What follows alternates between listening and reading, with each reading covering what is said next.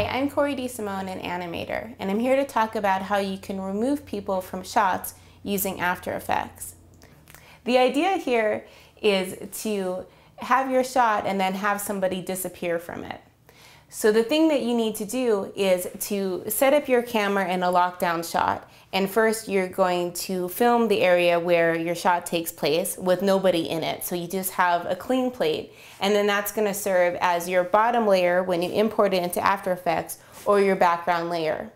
And then you're going to shoot the same scene, the same lockdown shot with the actors doing their thing in it.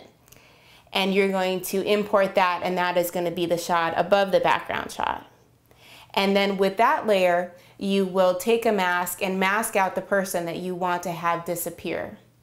And now you have control over just that person. You can change the opacity or choose when they come in and out of the frame because you have that background shot that you'll see below it. So that's how you can make an actor disappear from your shot.